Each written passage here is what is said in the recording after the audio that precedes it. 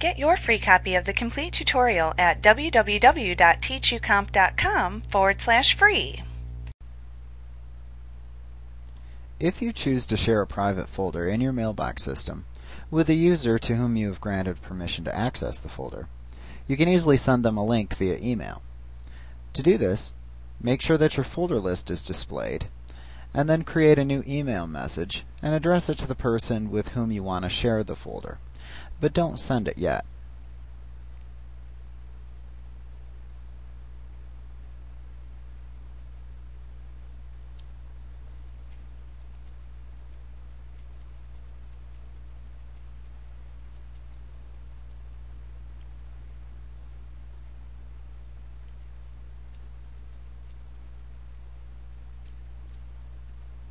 Once you've addressed the email and given it a subject and any additional text, then you just need to take the private folder from the folder list and click and drag it into the message and release it in the body of the message to create it as an attachment to the email. You can do this by clicking on it in the list, but notice the email now goes down to the Windows taskbar. Keep your mouse button held down and drag it down and hold it over the message in the Windows taskbar until it appears again. Roll right back into the message and let it go finally. That'll insert it as an attachment. At that point, you can just click Send to send it to the recipient. So if you're the recipient of a shared private folder shortcut, you'll need to be able to open and save the shortcut to the private folder that you've received. So someone else's private folder will appear as an attachment in the email that they send you. So here we can see the recipient of the email. They will see the attachment, which they can double-click to open it. It'll give you the opening mail attachment dialog box where you can either open it or save it to disk. If you choose Open It and click OK, then that folder's contents will display in a new window. However, you would have to open up the email and double-click the attachment to open it every time you wanted to post a new item to that folder. That can be a pain. Your other option is to save it to a folder on your computer. So if you double-click it, you could choose Save It to Disk and then click OK. You'll have to save it using the Save As dialog box to whatever folder you'd like. And you can give it the file name and just click Save.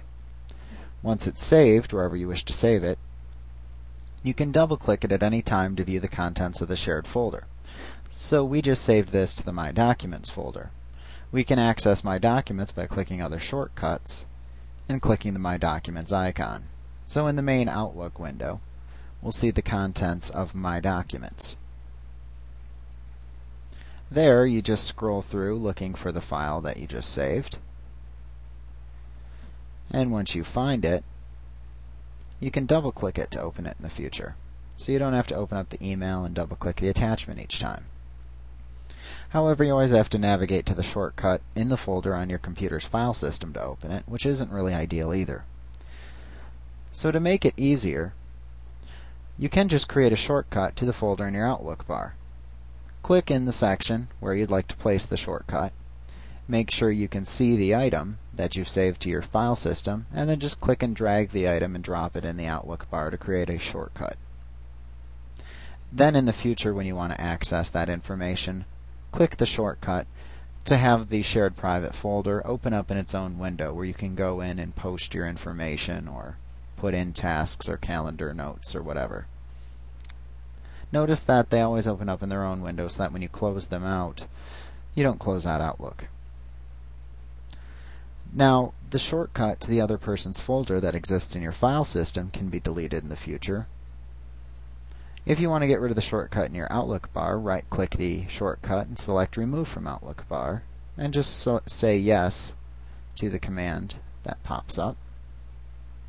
Also, you'll need to navigate through the Windows system back to the actual saved file, and you can delete that as well. You'll have to say yes to send it to the recycle bin. Remember, this isn't actually in Outlook, this is in Windows. So then you can delete it later on by emptying your recycle bin.